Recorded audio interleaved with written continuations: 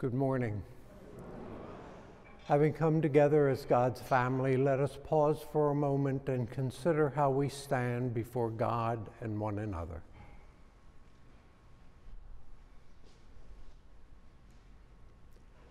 You were sent to heal the contrite of heart. Lord, have mercy. You came to call sinners. Christ, have mercy. You are seated at the right hand of the Father to intercede for us. Lord, have mercy.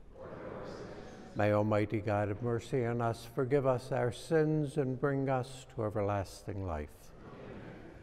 Let us pray.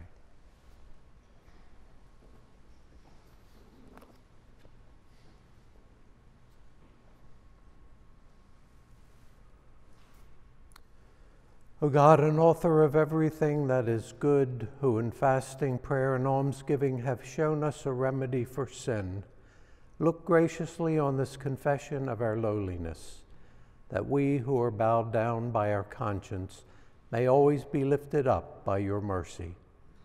We ask this through our Lord Jesus Christ, your Son, who lives and reigns with you in the unity of the Holy Spirit, one God, forever and ever.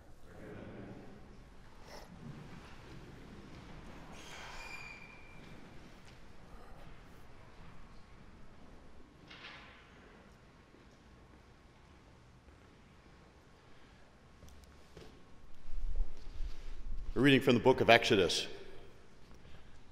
In those days, in their thirst for water, the people grumbled against Moses, saying, "Why did you ever make us leave Egypt? Was it just to have us die here of thirst with our children and our livestock?" So Moses cried out to the Lord, "What shall I do with these people? A little more and they will stone me." The Lord answered Moses, "Go over there in front of the people, along with some of the elders of Israel, holding in your hand as you go the staff with which you struck the river. I will be standing there in front of you on the rock in Horeb. Strike the rock, and the water will flow from it for the people to drink." This Moses did in the presence of the elders of Israel. The place was called Massah and Meribah, because the Israelites quarreled there and tested the Lord, saying, "Is the Lord in our midst or not?" The word of the Lord.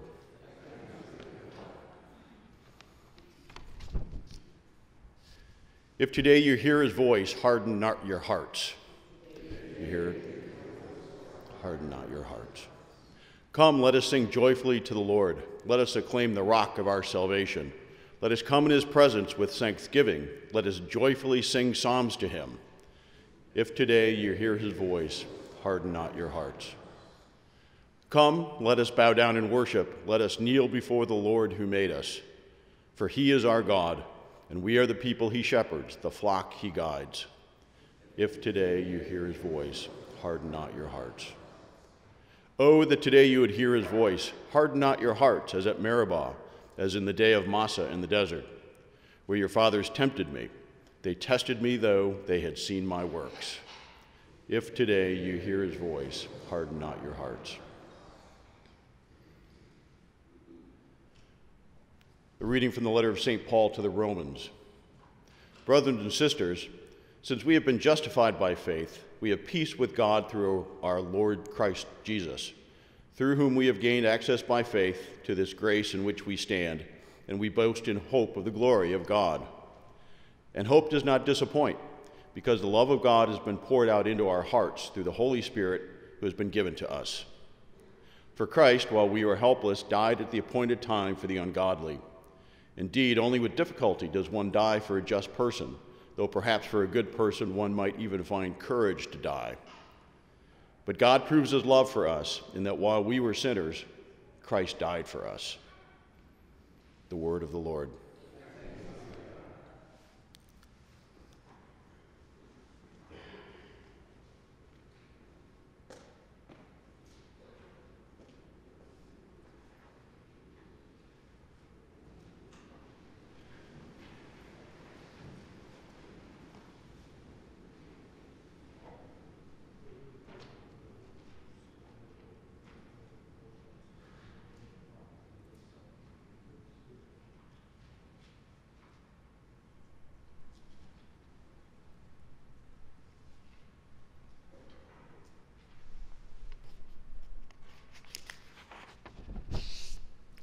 The Lord be with you. A reading from the Holy Gospel according to St. John.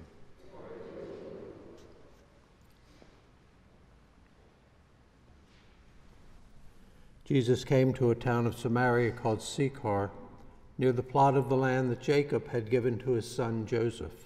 Jacob's well was there. Jesus, tired from his journey, sat down there at the well. It was about noon. A woman of Samaria came to draw water, and Jesus said to her, "Give me a drink." His disciples had gone into town to buy food. The Samaritan woman said to him, "How can you, a Jew, ask me, a Samaritan woman, for a drink?" For Jews use nothing in common with the Samaritans. But Jesus answered her and said, "If you knew the gift of God and who is saying to you, 'Give me a drink,' you would have asked him, and he would have given you living water." The woman said to him, "Sir, you do not even have a bucket, and the cistern is deep. Where then can you get this living water? Are you greater than our father Jacob, who gave us this cistern and drank from it himself, with his children and with his flocks?" Jesus answered and said to her, "Everyone who drinks this water will be thirsty again. But whoever drinks the water I shall give will never thirst. The water I shall give will become in him a spring of water welling up to eternal life." The woman said to him, "Sir, give me this water so that I may not be thirsty or have to keep coming here to draw water." Jesus said to her, "Call your husband and come back." The woman answered and said to him, "I do not have a husband." Jesus answered her, "You are right in saying, 'I do not have a husband,' for you have 5 husbands, and the one you have now is not your husband. For you have had 5 husbands, and the one you have now is not your husband. What you have said is true." The woman said to him, "Sir, I can see that you are a prophet. Our ancestors worshipped on this mountain, but your people say that the place to worship is in Jerusalem." Jesus said to her, "Believe me, woman, the hour is coming when you will worship the Father neither on this mountain nor in Jerusalem. You people worship what you do not understand. We worship what we understand, because salvation is from the Jews. But the hour is coming and is now here, when true worshipers will worship the Father in the Spirit and in truth. Indeed, the Father seeks such people to worship him. God is spirit, and those who worship him must worship him in spirit and in truth." The woman said to him, "I know that the Messiah is coming, the one called the Christ. When he comes, he will tell us everything." Jesus looked and said to her, "I am he, the one who is speaking with you." At that moment his disciples returned and were amazed that he was talking with a woman. But still no one said, "What are you looking for?" or "Why are you talking with her?" The woman left with her water and went into town and said to the people, "Come and see a man who told me everything I have done. Could he possibly be the Christ?" They went out of the town and came to him. Meanwhile the disciples urged him, "Rabbi, eat." But he said to them, "I have food to eat of which you do not know." So the disciples said to one another, "Could someone have brought him something to eat?" Jesus looked and said to them, "My food is to do the will of the one who sent me and to finish that work. Do you not say in 4 months the harvest will be here?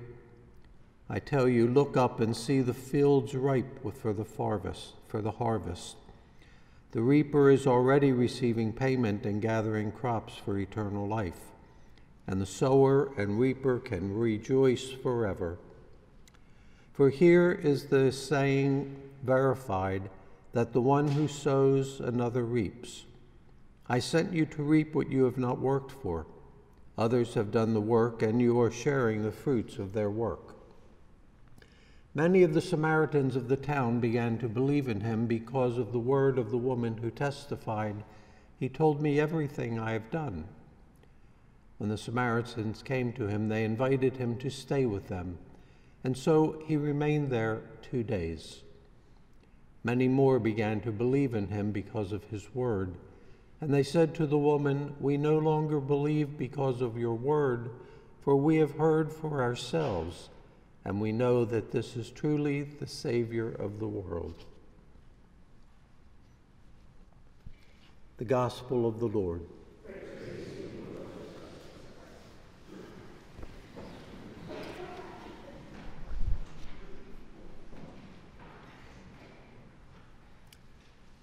Lent, as we know, is a time for us to encounter Jesus in a very positive way, in a very personal way. And so we deepen our baptismal consecration and our commitment to the Lord. In today's Gospel, St. John tells us that he wrote about an encounter of Jesus with a Samaritan woman so that we may believe that he is the Messiah. We may believe that he is the Son of God, and that through this belief we may have life eternal in him. Notice that during this encounter, Jesus is drawing the woman beyond earthly realities and concerns to the deeper realities of the eternal, of the deeper realities of what is ahead. Jesus offers her living water. He means water that will give eternal life, but her attention is on earthly water. She asks him, if a bit sarcastically, if he thinks he's better than Jacob, who gave them that well. But as you see, Jesus is not distracted from his goal. His goal is to give her water that will permanently end her thirst. All she can see is the convenience of not having to come to the well each and every morning. As Jesus speaks with her, he moves her to a new level by getting her to face the present position, by getting her to face what is going on in her life at the present moment. But what is most interesting to note is that he doesn't tell her, "Come back when you've straightened out your life." The grace he offers is meant to help her straighten out her life now, to help her straighten out her life now and to change it. Rather than make a commitment now, she says that she's waiting for the Messiah to come.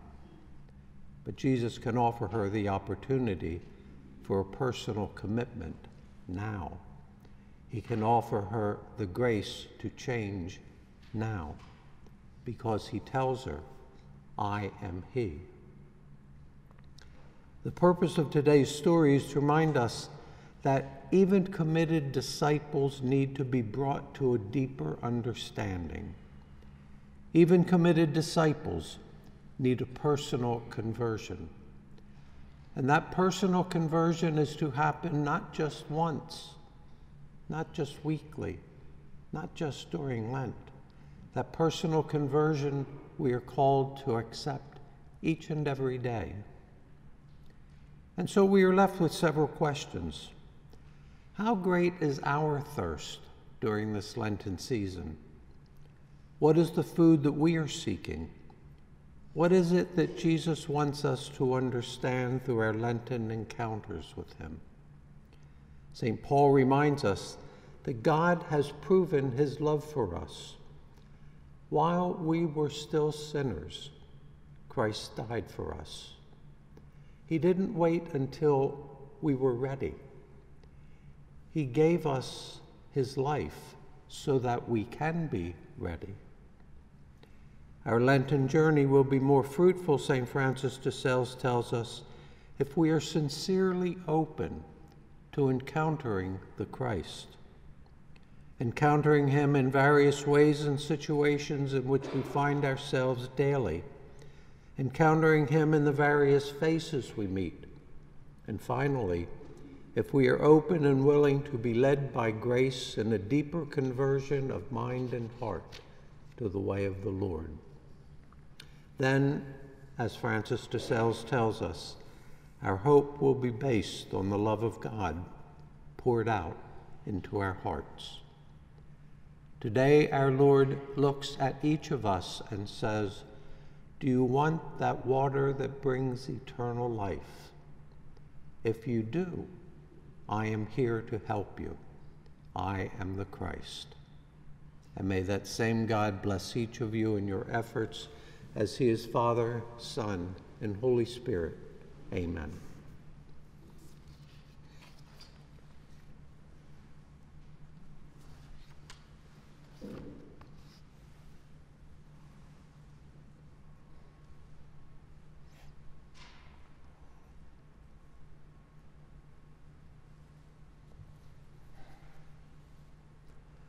Having heard God's word and having reflected upon what that word means in our lives, let us profess our faith.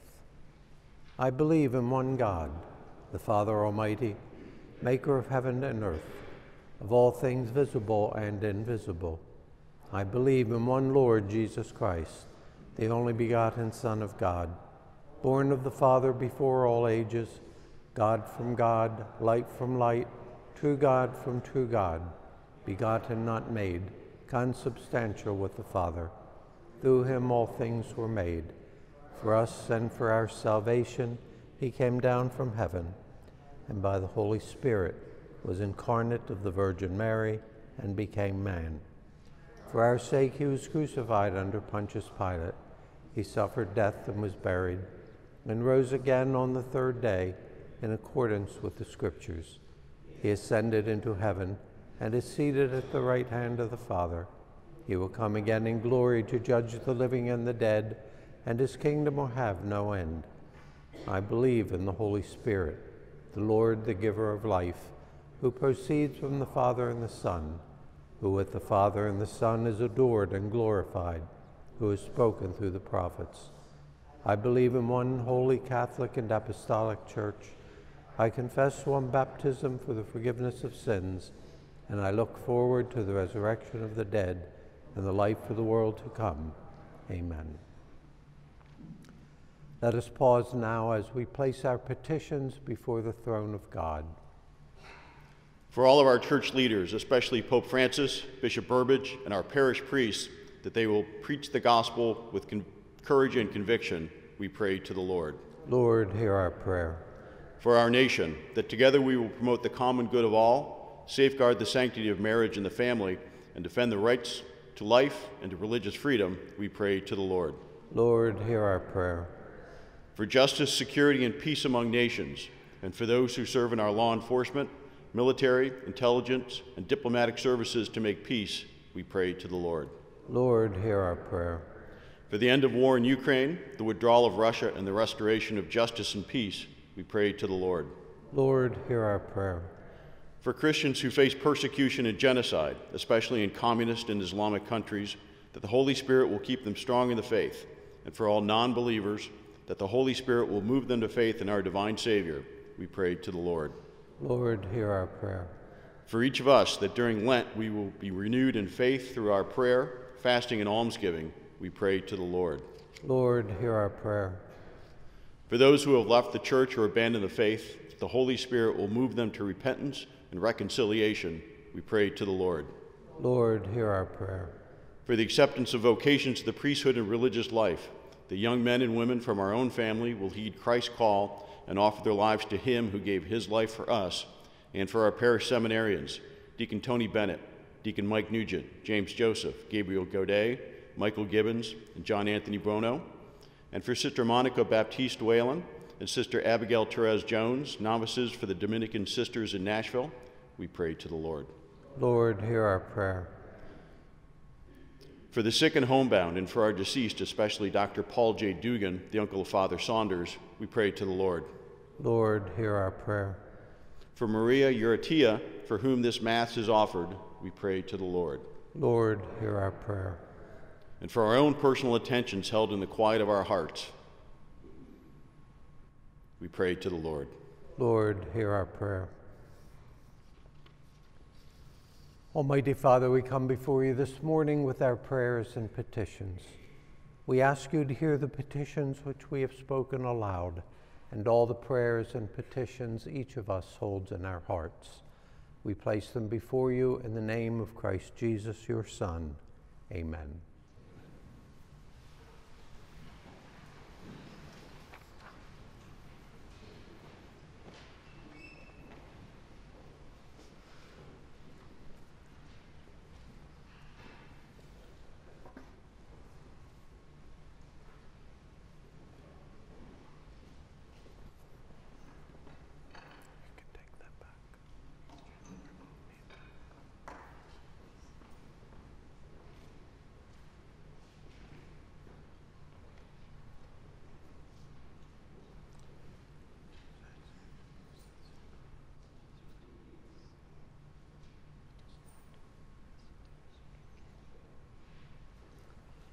Blessed are you, Lord God of all creation. Through your goodness we have this bread to offer, which earth has given and human hands have made. It will become for us the bread of life.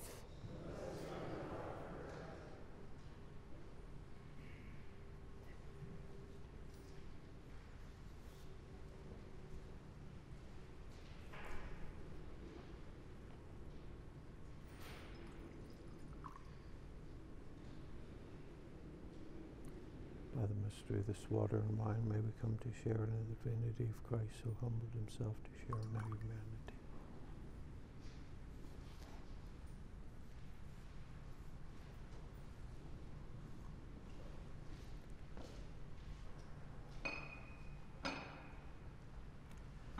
Blessed are you, Lord God of all creation. Through your goodness we have this wine to offer, fruit of the vine and work of human hands. It will become our spiritual drink.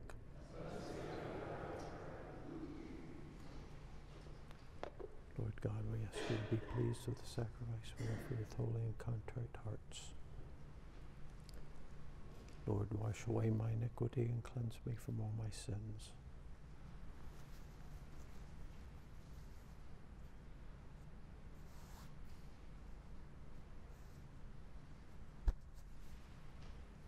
Thanks, guys.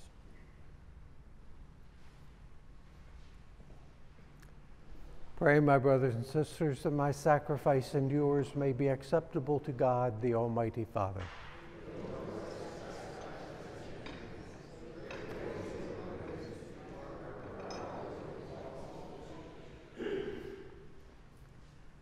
Be pleased, O Lord, with these sacrificial offerings, and grant that we who beseech pardon from our sins may take care to forgive our neighbor. We ask this through Christ our Lord.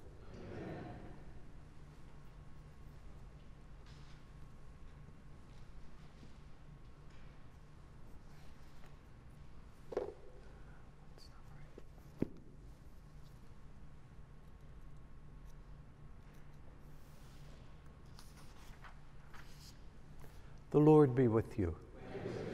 Lift up your hearts. Let us give thanks to the Lord our God. It is truly right and just, our duty and our salvation, always and everywhere, to give you thanks, Lord, Holy Father, Almighty and eternal God, through Christ our Lord.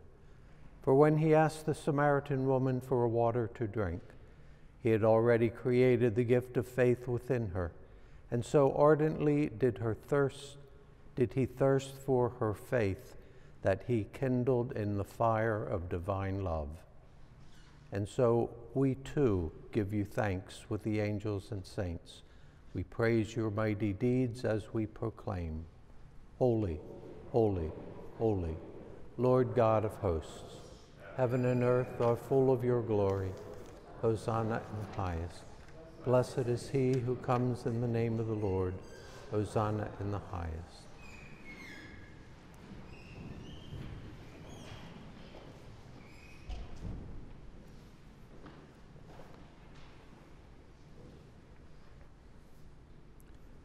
You are indeed holy, O Lord, the fount of all holiness. Make holy, therefore, these gifts, we pray, by sending down your Spirit upon them like the dewfall, so that they may become for us the body and blood of our Lord Jesus Christ. At the time he was betrayed and entered willingly into his passion, he took bread, and giving thanks, broke it, gave it to his disciples, saying, "Take this, all of you, and eat of it. For this is my body, which will be given up for you.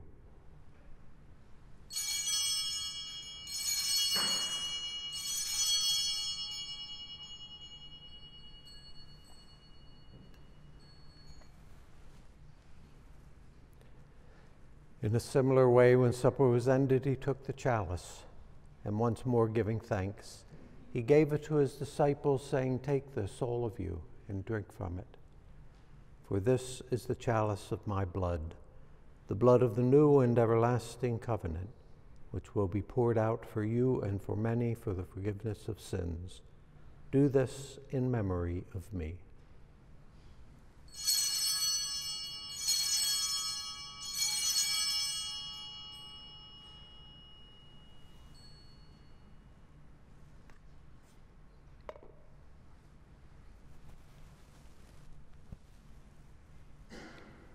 The mystery of faith.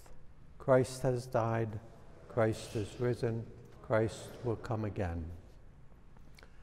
Therefore, as we celebrate the memorial of his death and resurrection, we offer you, Lord, the bread of life and the chalice of salvation, giving thanks that you have held us worthy to be in your presence and minister to you. Humbly we pray that, partaking of the body and blood of Christ, we may be gathered into one by the Holy Spirit. Remember, Lord, your church spread throughout the world, and bring her to the fullness of charity, together with Francis our Pope, Michael our Bishop, and all the clergy. Remember also our brothers and sisters who have fallen asleep in the hope of the resurrection, and all who have died in your mercy. Welcome them into the light of your face. Have mercy on us all, we pray, that with the Blessed Virgin Mary, Mother of God, Saint Joseph, her spouse, with the blessed apostles and all the saints who have pleased you throughout the ages, we may merit to be co-heirs to eternal life, and may praise and glorify you through your Son, Jesus Christ.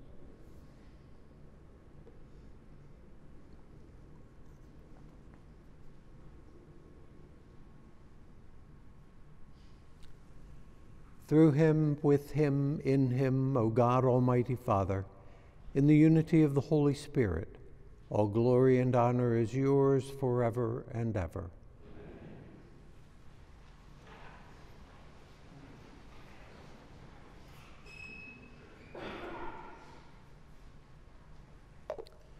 Jesus taught us to call God our Father, and so we have the courage to say, "Our Father, who art in heaven, hallowed be thy name.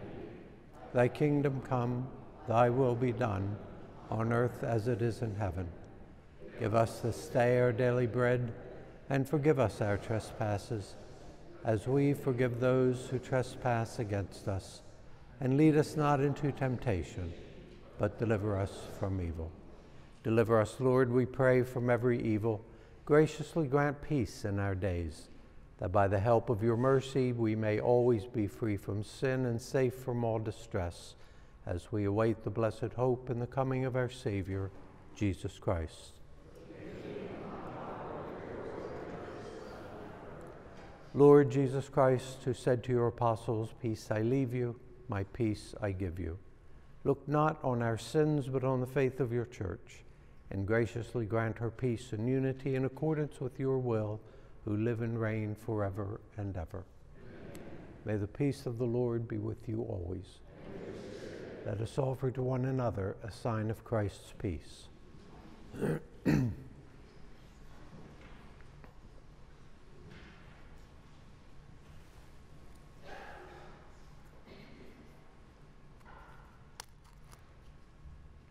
May this mingling of the body and blood of our Lord Jesus Christ bring eternal life to us who receive it. Lamb of God, you take away the sins of the world, have mercy on us. Lamb of God, you take away the sins of the world, have mercy on us. Lamb of God, you take away the sins of the world, grant us peace. Lord Jesus Christ, with faith in your love and mercy, I eat your body and drink your blood. Let it not bring me condemnation, but health in mind and body.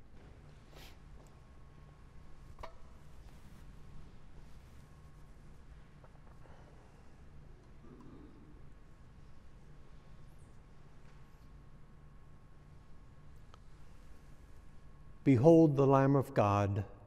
Behold him who takes away the sins of the world. Blessed are those called to the supper of the Lamb. Lord, I am not worthy that you should enter under my roof, but only say the word, and my soul shall be healed.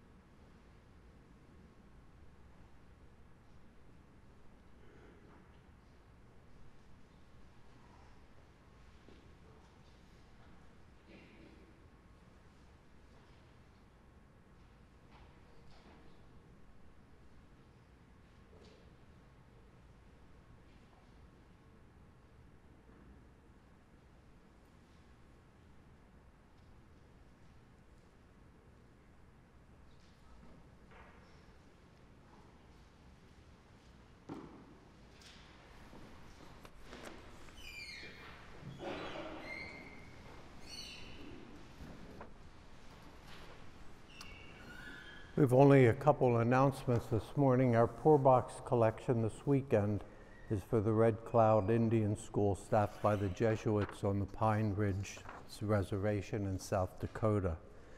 Please see the bulletin for the various spiritual and charitable activities during Lent. Men, we need you to sign up as volunteers for work camp and for early morning adoration during our 40 hours devotion beginning March 21st. Please see the bulletin for the details.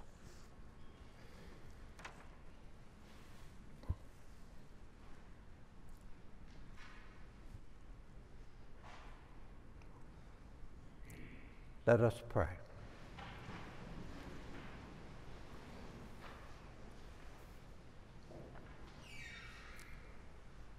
As we receive the pledge of things yet hidden in heaven, and are nourished while still on earth with the bread that comes from on high, we humbly entreat you, O Lord, that what is being brought about in this mystery may come to true completion. We ask this through Christ our Lord. Amen. May the Lord be with you. May Almighty God bless you, the Father, the Son, and the Holy Spirit. Amen. The Mass is ended. Go in peace.